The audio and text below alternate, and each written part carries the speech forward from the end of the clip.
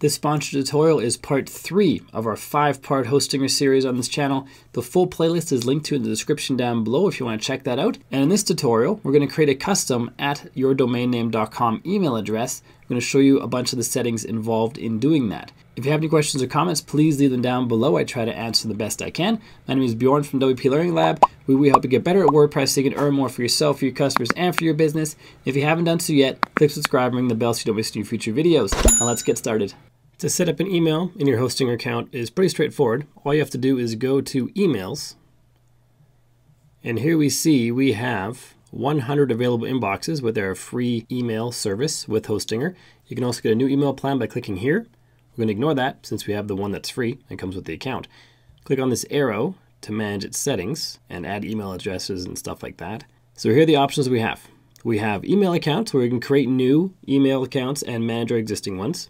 We have internal forwarding, where we can have unique email addresses that we display out in the world that are then forwarded to our main email addresses. For example, you could have outreach@yourwebsite.com, and that forwards to bob@yourwebsite.com. And you could have as many as you want. You could have outreach, you could have inreach, overreach, whatever you want as the email address, and then forward that to a specific email account. And then we have the catch-all email. This is an email inbox that catches everything that doesn't go to an existing email inbox. For example, if you have the email address info@yourdomainname, but somebody misspells it and they spell it invo with a V instead of an F, then that would go to a catch-all email. If you don't have a catch-all email set up, that email would just disappear into the ether. It'd be gone. But with a catch-all email, you can catch all misspellings and everything. They might be typing in frank@yourdomainname.com, even though nobody named Frank even works there. But that will go into the catch-all email if you have one set up. You can import email data from your existing email addresses using IMAP. There's a domain verification tab, which allows you to verify your domain, which improves your deliverability. There's a mobile app specific to the Hostinger emails, powered by Titan.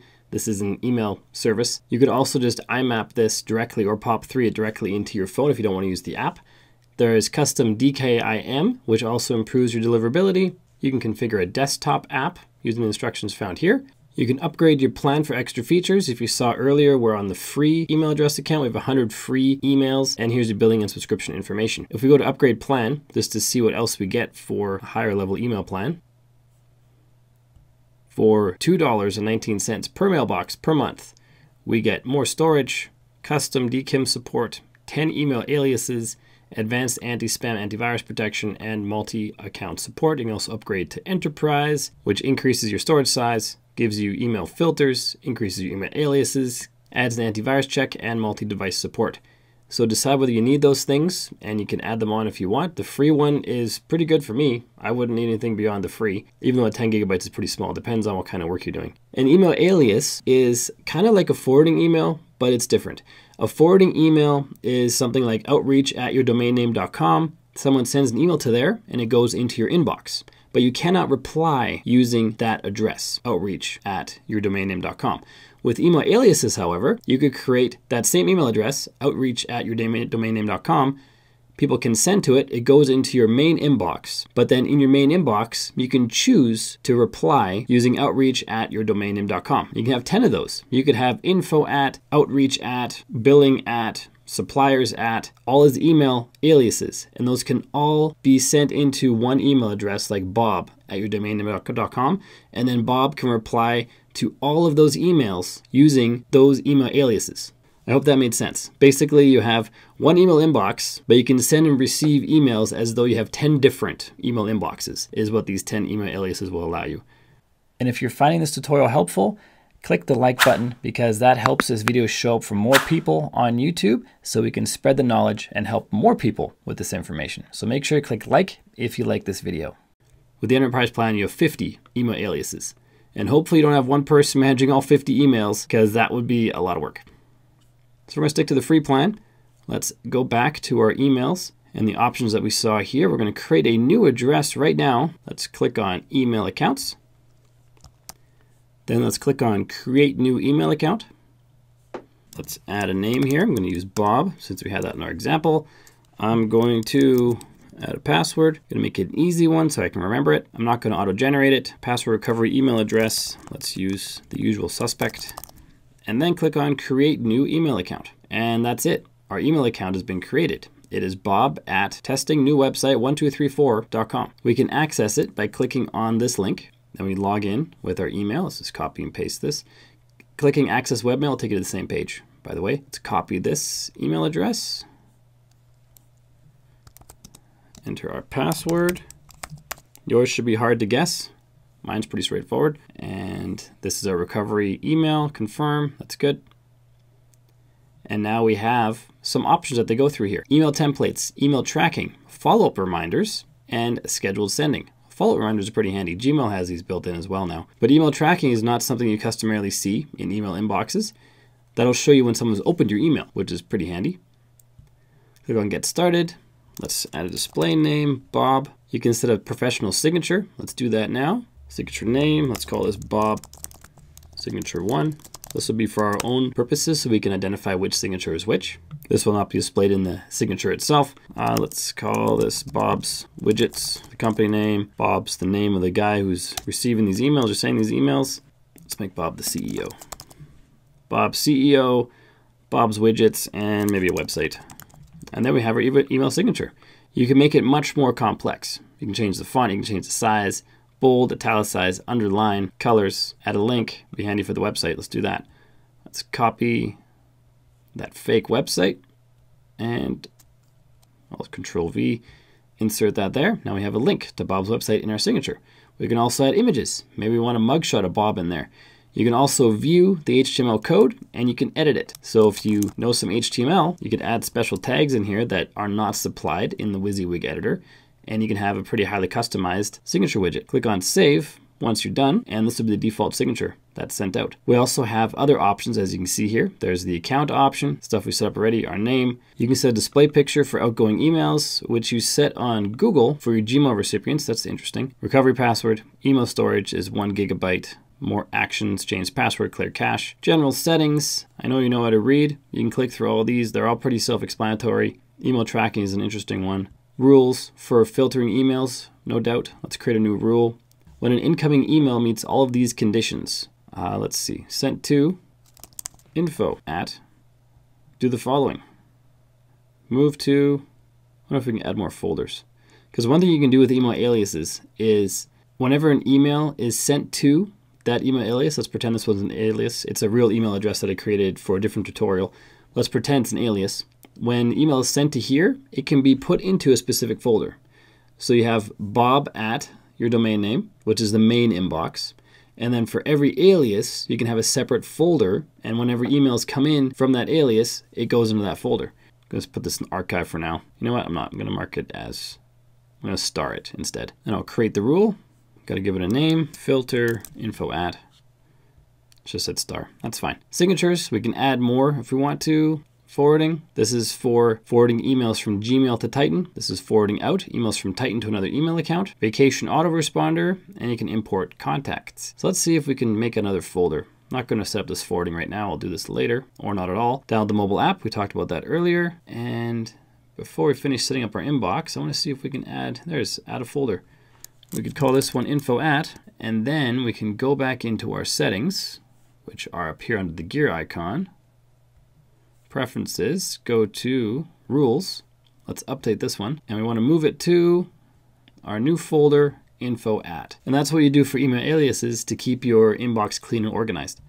Now every email coming into the info at email, if that's an alias, would go into this folder and show a little number. Like we have a 1 right here, we have an unread in the inbox. There'd be numbers for unreads in whatever email alias folders you have. And now we have a functioning email inbox. We can also finish our setup. I don't think these steps are necessary. If you don't have a Gmail account, I wouldn't worry about this step because you don't need to forward from your Gmail. This would likely be from a free Gmail account because in G Suite, you can have your own @ domain name email address. So that's probably from a free Gmail account. If you don't want to import your contacts, don't worry about this. But if you do want to, you can import from Gmail or a CSV file. You can download the app. We saw this displayed earlier. It's in the App Store for iPhone and in the Android Google Play Store. And you can share your new email by doing one of these, or all of these, or more than these, wherever you want to share your email, make sure you update your new email address. And it's also smart to, if your old email address was your Gmail address, it's smart to update that and forward it to this new one, because if you forget to update it somewhere, or somebody has an old address of yours, it still comes to the right place. And that's all there is with setting up email addresses in Hostinger. And you can set up to 100 in the free account. Let's go back to our emails here. We have 100 available mailboxes. So you can't set up 100 at domainname.coms for different domain names, but for this domain name right here, we can have 100 mailboxes for that. It can be one for Jane at, Bob at, Frank at, suppliers at, info at. You can have 100 of those with the free account. And that should cover most people's needs. Click on Go For It. It'll take you down here. Review all the material. Compare it to other hosting plans. You'll find that Hostinger hosting is a really, really good deal for everything that you get. If you compare it to, say, SiteGround, for example. SiteGround is great hosting, but it's also much more expensive than Hostinger. And here's a prime example. For the single website hosting plan on Hostinger, it is $1.39 a month when it's on sale. When it's on sale at SiteGround, it's $3.99. When it's not on sale at Hostinger, when you renew, that's when you get the renewal price, which is $2.99 a month. At SiteGround, it's $15 a month.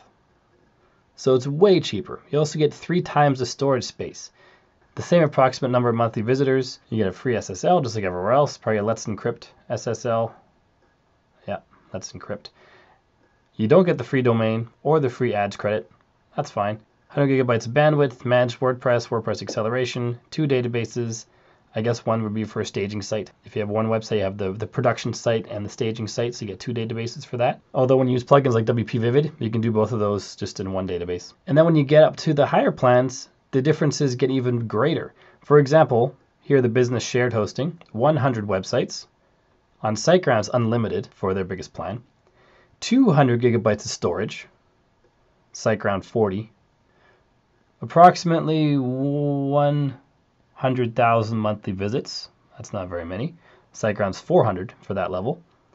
And you get free email, free SSL, free domain, Google Ads credit, probably 150, doesn't say. Unlimited bandwidth, managed WordPress, doesn't mention how many databases. Unlimited databases right there. Unlimited databases. But 100 websites is more or less unlimited. There aren't very many people that have more than 100 websites. And when it's on sale, this plan is $4 a month. On sale on SiteGround, it's $10.69 a month. When it renews, when it's not on sale, this plan's $9 a month on Hostinger and $40 a month on SiteGround. There's even more features. Click on here, see more features roll out. Feel free to come here and check these out and compare it to other hosting, but you'll find Hostinger is great hosting and it's a really good deal. It's very affordable. So once you're ready to check out, click on Go For It like I did already. Select the one you want. Let's choose the biggest plan. I'm going to choose 48 months because that's when you save the most, because you get the regular price when it renews. So it renews at $8.99 a month in 2025 if you choose 48 months. You save 75%. Each plan you'll save, but you'll save less. So pick the one that's right for you. You do have to pay the whole amount at once, so the total will be $191, but then you have 48 months of hosting done. That's 4 years. That's pretty awesome. You can pay with credit card, PayPal, and what you rarely see, cryptocurrency, CoinGate. You can pay with anyone they support. Looks like Bitcoin, and I don't even know what they all are, but there's a whole bunch listed right here in these little icons, so I'm sure they support a lot of different cryptocurrencies. And if you're here when it's not the Black Friday sale, even when it is, actually, come down to the coupon, have a coupon code, and paste in WP Learning Lab, all capitals. I haven't tested whether it works on lowercase, but all capitals works. Click on plus and watch this price. The Black Friday sale gets you $191.52 over 48 months. Use this coupon that I negotiated for you guys. It's down to $178. So this coupon is even cheaper than the Black Friday sale. And it applies to every yearly plan. Maybe every plan, not this one. So it's every yearly plan. You gotta go 12 months, 24 months, 48 months, and you get the savings from that coupon. And when it's not Black Friday, this is still the price you get even when it's not Black Friday. And when it is Black Friday, you actually get it cheaper by using the coupon code. So make sure you apply the coupon code. It's down in the description down below in case throughout this video you forget what it is. WP Learning Lab. Just pop it right in there and get a giant discount. And then you choose how you want to pay, you fill out your info, and you're in. Next up is checking out the whole Hostinger playlist. It's right over here. Check it out right there. And if you haven't done so yet, click subscribe and ring the bell so you don't miss your future videos. My name is Bjorn from WP Learning Lab. Till next time, keep crushing it, and I will see you in the next video.